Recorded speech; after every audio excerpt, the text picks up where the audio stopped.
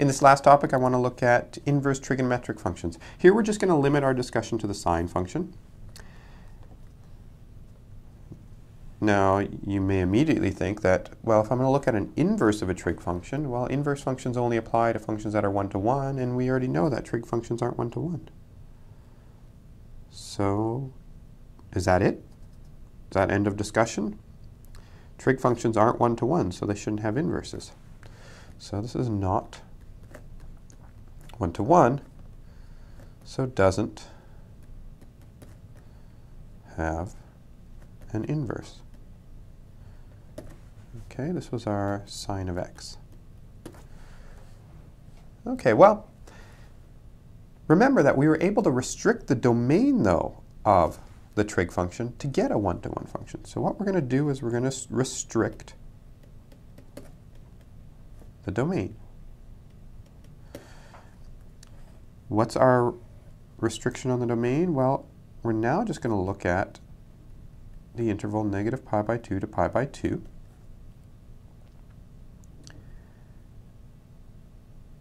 And there is our sine function restricted to that domain. And now this is one-to-one. So it does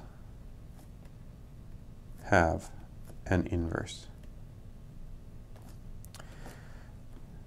The inverse is what we're going to call arc sine. We typically denote it by sine with a -1 as a superscript, or arc sine.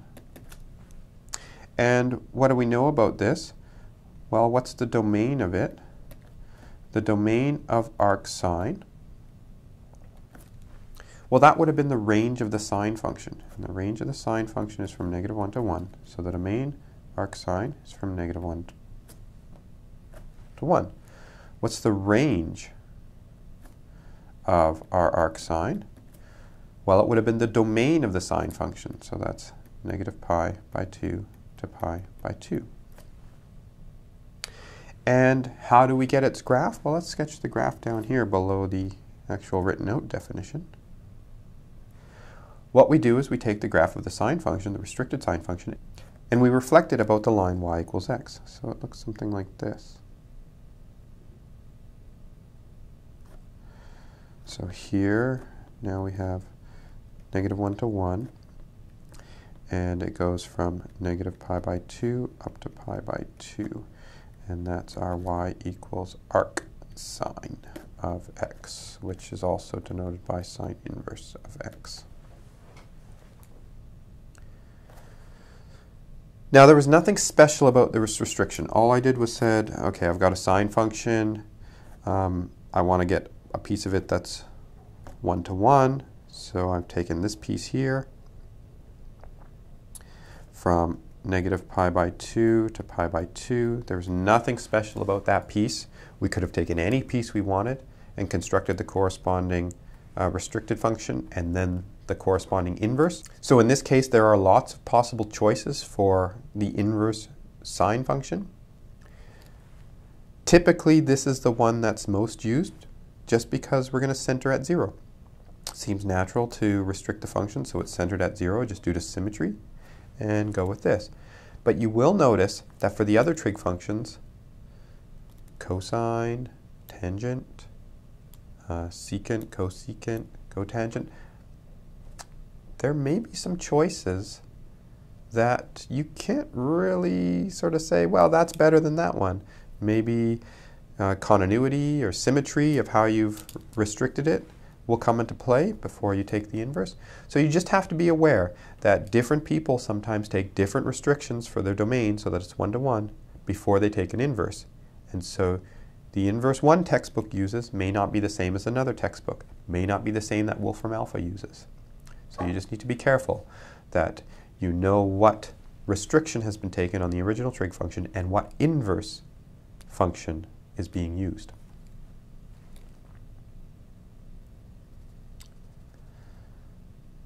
So here's, again, all we need to know. This is, we've taken arc sine to be the inverse of the sine function, so that means if sine of y is x, then arc sine of x is y. So let's look at the last few examples where we're working out inverse trig function values. So let's determine the following. Arc sine of root 3 over 2. Arc sine of root 3 over 2. Okay, so that's supposed to be an angle. So I'm going to think about this in terms of the unit circle definition of the trig function.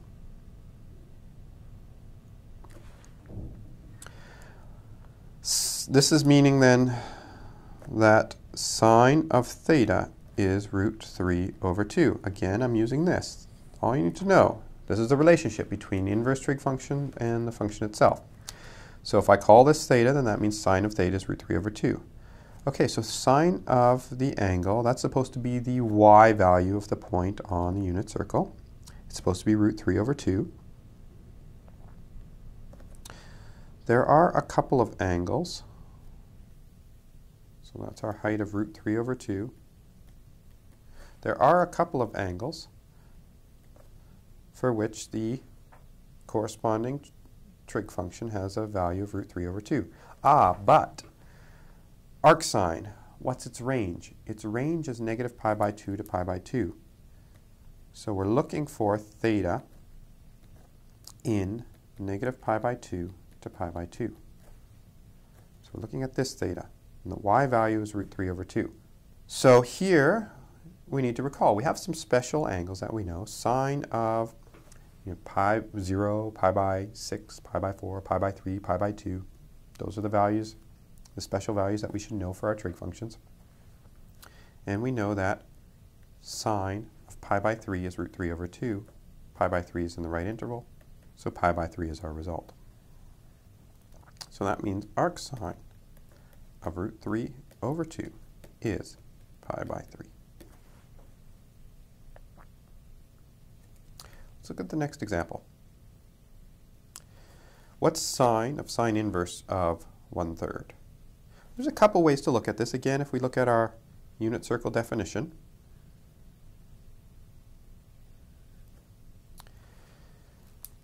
sine inverse is 1/3. Let's call that theta. So this is saying sine of the angle is 1/3. What's 1/3? 1/3 is somewhere down here. So there's a couple of different choices for angles. There's an angle, and there's another angle. Maybe I won't call this other angle anything special because we already know that the angle that's going to come out of arc sine, the range is negative pi by 2 to pi by 2. So it's got to live over here in quadrants 4 or 1. Now I'm going to take sine of that. Oh, well, wait a minute. Sine of an angle is just going to be the height of the corresponding point. So if I start with 1/3, the height of 1/3, look at arc sine of it, that gives me the angle. Then I look at sine of that, that just gives me the height back again. So this should be 1/3. Well, that's not surprising because sine and sine inverse are inverses to each other. So one should undo the other one. Here's another way to look at it. I'm going to look at it in terms of our function diagrams, where I've got the inputs here. I've just turned the real number line on its head. So there's 0. The first thing that goes in, let's say that this is going to be arc sine is going in this direction, and sine is going in this direction. So this is going to be an interval of negative pi by 2 to pi by 2, and over here it's going to be from negative 1 to 1. That's the domain of the arc sine function. And so we're just going to play this game. We start with 1/3. 1/3 is right here. We throw it into the arc sine function. Where does it land? Well, it lands somewhere over here. Not sure exactly where, but we'll call that theta. What's the next thing that happens? Well, then we take that value and plug it back into sine.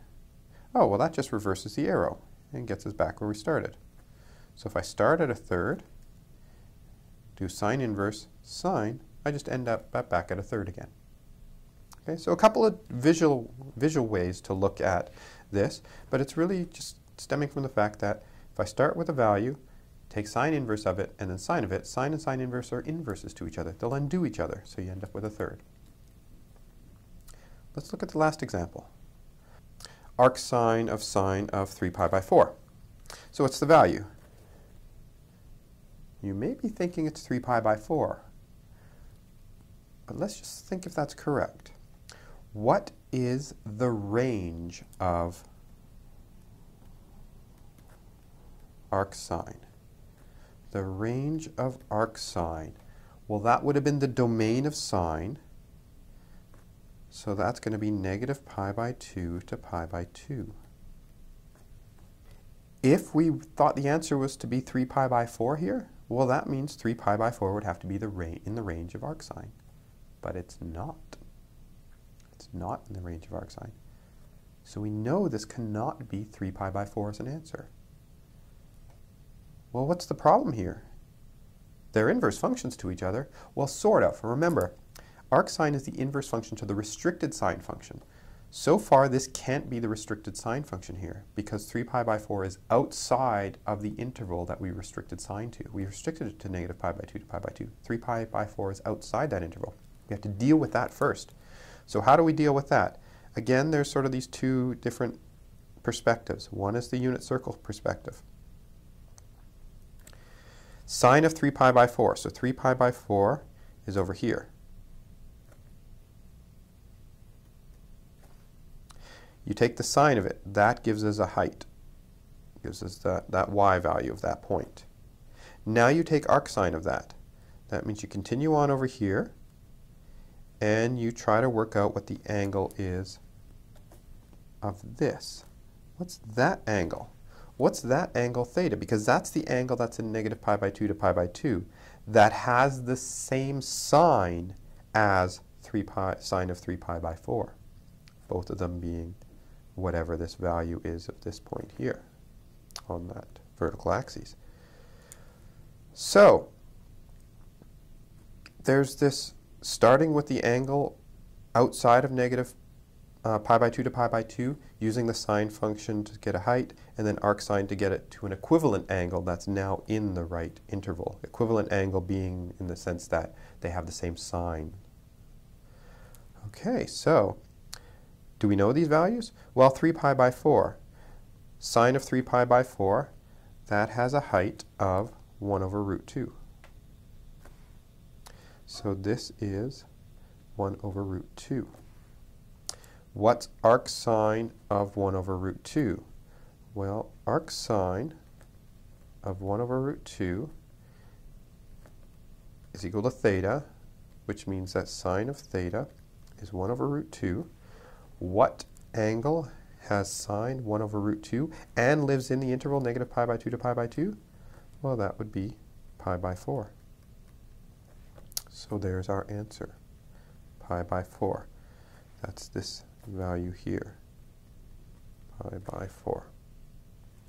So that's one way to look at it, using the unit circle definition. And I'd encourage you to make sure you're able to use the unit circle definition. The alternative way to look at it is in terms of these mapping diagrams again. It is helpful to think about it in these terms. Maybe I'll go this way with the sine function, and this way with the inverse sine function. There's 0, there's 0. Sine goes from the interval from negative pi by 2 to pi by 2. Well, that's the negative pi by 2 to pi by 2. That's the restricted one we're going to look at. And here we're looking at negative 1 to 1.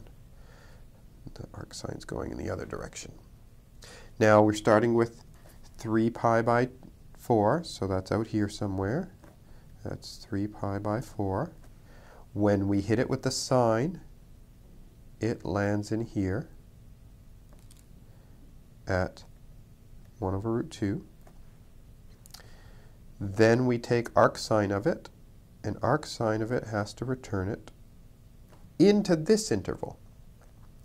So what we have is we need to find the equivalent angle in this interval, negative pi by 2 to pi by 2, that has the same sign as sine of 3 pi by 4. And that's the pi by 4 that we're looking for. These two values map to the same place. When we're restricted to look at the inverse function, we only cared about pulling back the values from -1 to 1 into the interval -π/2 to π/2. So we're only interested in the values in the interval -π/2 to π/2, which landed in -1 to 1. And so π/4 was our result there. So just a subtle point, be aware that you don't just immediately cancel arc sines with sines. You have to take into account where the angle is if the sine function is composed with the arc sine and the sines being the one inside. Where is the angle? Is there an equivalent angle that has the same corresponding sine value? So there is some care that needs to be taken here. All right, so that's it for this review section. Thanks for watching, and we'll see you again next time.